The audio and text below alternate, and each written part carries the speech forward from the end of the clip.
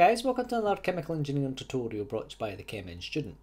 In this lesson we're going to take a look at the McCabe Thiele method using Microsoft Excel. So we take a quick recap on what the McCabe Thiele method actually is. Now we have another tutorial which looks at the McCabe Thiele method from a theoretical standpoint and all the equations that govern McCabe Thiele method in distillation. So I'll put a link in the description to that and you can check that one out. But essentially the McCabe Thiele method is a convenient graphical method for solving the material balances within the equilibrium relationship of distillation. And it's basically a very simple procedure for the construction of the diagram, which looks something like this. So what we have here is we have our operating line, which is this diagonal line. So that's when x equals y. We have our feed points, we have our top and our bottom compositions, and we have our rectifying section, also known as a enriching section, and we have our stripping section, which is sometimes called the bottom section. And we also have this thing called a Q line, which we'll look at that in a bit more detail. But as we've seen before, we have several different equations that we have to use in order to solve and construct the McCabe Thiele graph. Now, just a couple of the key points that we have to use is for the enriching section operating line, we would use this relationship here, whereby we have y in terms of x. So we also have this parameter r, which is our reflux ratio, which is essentially the ratio of material that leaves the distillation column than that is re-entered into the distillation column. And this is a very, very critical and key variable within distillation column design.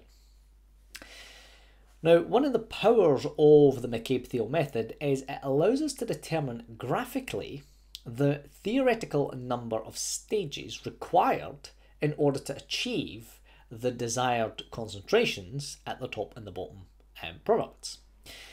But you can also use this equation here, which is basically a logarithmic ratio between the composition of the top product and the composition of the bottom product with your key component, divided by the logarithm of the average relative volatility of the mixture. So again, if you have all this data, you can determine the theoretical number of minimum number of stages, and you can use that in conjunction with the McCabe Thiele method in order to validate your chart. Now, a quick reminder of what the Q line actually represents. In essence, the Q line is dependent on the state of the feed, so the state of the mixture that comes into the distillation column. Now, if you have saturated liquid, your Q line is a perfect vertical straight line, i.e. you have a Q value of 1, whereby the slope is to infinity. It's a complete 90-degree angle.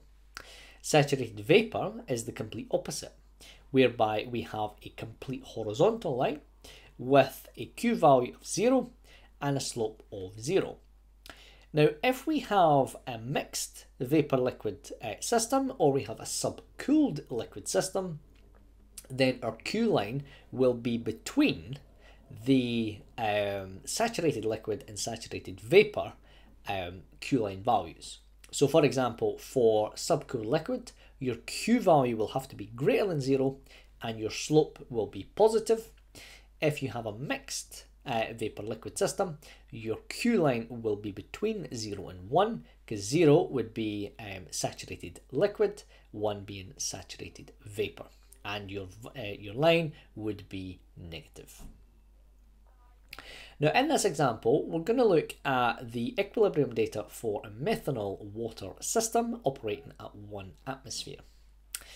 Now we're told to use a reflux ratio of 2.15, and we want to determine, using the McCabe Thiele method, the theoretical number of stages required for a system to achieve the following set of parameters. So we have a top product of 92% methanol, a bottom product of 15% methanol, and a saturated liquid feed which contains 40% methanol. So if we come across to our Excel sheet, we will have a look at how to actually solve this. So this is the completed Excel sheet that we will use. But here, what I'll do is I'll put a link in the description to this very Excel sheet that you can download and you can play about with the values and use your own system to create your McCabe Thiele chart. Now this is it in its finalized form, but what we're going to do is we're going to go to the blank set and we're going to construct this chart. Now what I'm going to do is we're going to construct this in a series of stages. So rather than fill out all of these values first and then plot it, we'll plot it in real time as we progress through. Now the first thing that we want to do is we want to address our operating line, or theoretical operating line. And that is the perfect diagonal where x equals y. So that's basically saying that the composition of the liquid is the same as the composition in the vapour. Now in order to achieve this, we simply have to say that when x is equal to 0, because we want the limits, y will be equal to 0. And therefore when x is 1, we want to say y is also 1. Now this is the data that was provided to us, sorry, 0.92, in the problem statement. So this is the data that we were provided with, and we'll use that throughout the entire system. We don't need it for this part, but we will need it for the remaining 3 sections. So the first thing that we'll do is we will make a plot of our operating line, and then we'll plot our equilibrium data here, because that's ultimately what we need in order to construct our McCabe Thiele method chart. So if we click on the blank chart area, we'll come to chart design, and we'll come to select data source, and we'll add our first data source, and we'll call this the operating line. So we'll take our x coordinates, which are these, and then we'll take our corresponding y coordinates, which are these. So that gives us our perfect line between 0 and 1. So that is saturated liquid, saturated vapour. Now the next thing that we'll do is we will plot our equilibrium data. Data like so. And then what this is going to be is this is going to be our x coordinates, and this will be our y coordinates. And we'll hit OK. So what this now tells us is this is the equilibrium relationship for methanol in the liquid phase and in the vapor phase for our methanol water system. So again, this will be available to you to download in the link in the description of this video. Now the next part is we want to make a plot of our Q line, and we're told the state of the feed point, and the state of the feed point was saturated liquid. So the question is, how can we actually plot our Q line on this graph? Because it's easy enough to do by hand. But the first point would be the Q line is dependent on the composition of the feed. So we know the feed point is at 40% methanol. Now, of course, we had to divide these by 100% to get them into their decimalised form. Now, what's very, very important here is rather than writing in the value like that, it's a good idea to relate all of these calculations to the raw data. So as that if the raw data changes, your entire chart will automatically change as well. So from here, what we're going to say is that the x-coordinate is going to be 0.4 because that's the feed here. Now the corresponding y-coordinate must also be 0.4, and that's because of the relationship between the operating line, because whatever x is, the corresponding is going to be the same for y. So what we can do here is we can make that also equal to y. Now for the top part, it doesn't necessarily matter how far, so long as it surpasses this point here. But generally, because our limits are up to 1, then the x-coordinate isn't going to change. Right? That's still going to remain 0.4. It's still going to be from this point. And that's what this grey highlighted cell is here, is that this basically tells us that this is the dependent variable dependent on whether we have saturated liquid or saturated vapor. Now in this case we have saturated liquid, so this is going to give us a value of 1. So when we do that, we've now created our Q line. So if we come back to our chart, we'll select our data, we'll come down here, and we'll call this the Q line. And then we'll take our x coordinates, which are these, and the corresponding y coordinates, which are these. And we'll hit OK. So now you can see we have this Q line. Now this part here, it doesn't really matter as such. This is the important part here in this region. But it's easy enough just to extend it all the way up to 1. Now probably the most challenging part is going to be the enriching section and the bottom section operating lines. Because this blue line is in theory. This is a theoretical operating line. The enriching section and the bottom section here, this is the actual relationship between the systems. So this is dependent on the reflux ratio and the desired compositions of the top and the bottom stream. Because ultimately what we want to do is we want to know at what point does these operating lines intersect the Q line. Because that's the transition between the feed point and the operating line for the enriching section and the operating line for the bottom section. So the first thing that we'll do here is we have to ensure that we basically get our coordinates around the correct way. So the enriching section is at the top of the column. So therefore we want the top composition of methanol. So that's going to be our 0.92. Now you'll notice this 0 has appeared basically from nowhere, but we'll come to that in just a second. Now we don't actually know what the coordinate is, the y coordinate is, for the intersection between the tie line for the enriching section and the Q line. So this is actually a linear interpolation stage, and you can see the formula up here. Once we input the values, I'll highlight the linear interpolation again, and you can have a look at that in more detail. But in order to construct your linear interpolation, you need a point above and a point below. Now, you can pick any value that you want, but the easiest value in this case would be to put 0. Now, the question remains, how do we find the value of y? Well, if you can remember from the enriching section operating line equation, the y in terms of x, because we make this value 0, we actually neglect one of the terms. So what this now becomes is it becomes the y coordinate for the top part, so that's the composition at the top of the column, so we have that, divided by the reflux ratio plus 1. And we divide that, and we see here we get a value of 0.292. Now, the question is, what would be the corresponding x-coordinate for the tie line? Well, that would have to be 0.4, because the x-coordinate is here. We just need to know what this y-coordinate is. So if we put in 0.4, then what you will see is that we have 0.565.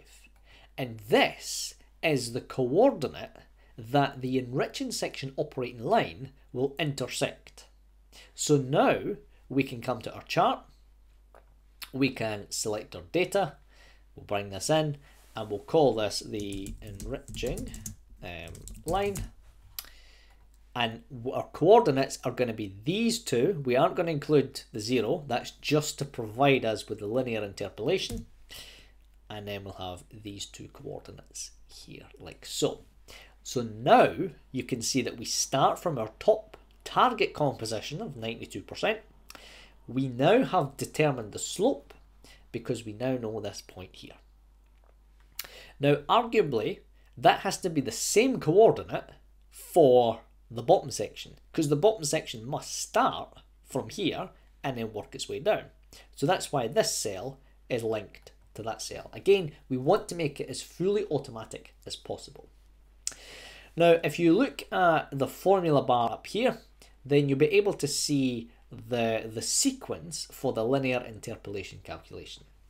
Granted, there is renditions of the linear interpolation sequence, but if you want, pause the video and you can check the linear interpolation calculation as well. But again, you'll have access to this Excel sheet, so you can play about with it and download it at your own pace.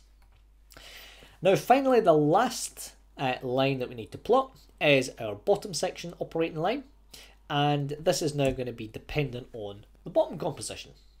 So our bottom composition is 0.15, and again, based on the theoretical operating system, the y-coordinate would have to be the same.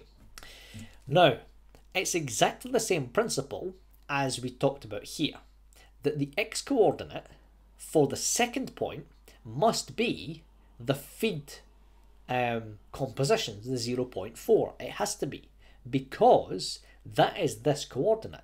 That coordinate there is 0 and 0.4 and 0.565. So that coordinate must be exactly the same as that one there. The only difference is that this is now the bottom target for the bottom product composition. So we come to our chart and we'll select our data for the final time, and this time we'll call this the bottom line, and again we'll have our two x coordinates with our corresponding y coordinates. We'll hit OK, and that's us now constructed our McCabe Thiele graph. Now the question is, how can we interpret what the minimum number of stages is actually going to be? Well, the way that we do this is, you can normally do this by hand, but because we're using Excel, we can use the line tool. And what we're going to do is, in theory, what you would say is that if it was indeed the theoretical operating line, you would draw a straight line all the way across until you hit the equilibrium line and all the way down. But that's in theory. That's why we needed the actual enriching operating line and the actual bottom operating line. Because now, when we draw our line, so it's going to be a series of horizontal and vertical lines. We start from the feed point, we start from the top product and we draw a line until we hit the equilibrium line. Once we hit the equilibrium line, we then draw a vertical line down until we touch the enriching section operating line. We don't go all the way down to the theoretical value, and we just repeat the same process over and over again. So what you actually do here is you create a series of steps, and each complete step represents a stage within the distillation column. Now, arguably, there is a technique that you can do in Excel that will automatically allow you to determine these, but I think it's always a good idea to put these in manually. And the reason for that is we will do some preliminary analysis on this just to show the relationship between all these lines. So for this particular setup that we have 1 stage, 2 stage, 3 stage, 4 stage, 5 stage. So in order for us to achieve a 92% methanol at the top and a 15% methanol at the bottom, we must have minimum of 5 stages in order to achieve those targets. Now the question is, what would happen if we changed some of these parameters? And this is why it's so important that you make this automatic. You link all the cells to this data input, because then it will change and you can get some preliminary analysis. Now you can see here that we're very, very close to the 0.15, but we haven't actually touched it there. Therefore, if we would actually fall short, so that's why we need to extend all the way across. Say for example, the feed doesn't come in at 40% methanol, say it comes in at 55% methanol. Then what we can do here is if we go 0.55, then it will automatically change everything in the Excel. So what you can now see is that our lines obviously don't really change in the enriching section, but they do change in the bottom section. So if I adjust our lines like so, and we draw this all the way across, what you can actually see here is we have surpassed using 4 trays instead of 5. So by increasing the percent of methanol in the feed has actually reduced the number of trays. Now you can play about with that in all sorts of configurations. You could say, well, I want, 5% in the system. So what you would then find is that you would need more stages, all right, in order to achieve very stringent requirements. So if you go for a very pure product, you're going to need a lot of stages in order to achieve those targets. But say we come back to the original setup that we had, and we change the reflux ratio, and you'll see the power of the reflux ratio. So say instead of it being 2.15, we change it to 1.15. Then you'll see the difference in the intersection between the operating lines and the Q line. And that in itself is highly, highly important. So what I'll do is, just so that you can see the effect, is I'm going to move all of these down. And in fact, we'll just delete all these. And we'll do one final configuration, just to let you see the impact of the reflux ratio on the given system. So same thing as before, we start from the top product, we come down, and this time I think you can see what's going to happen.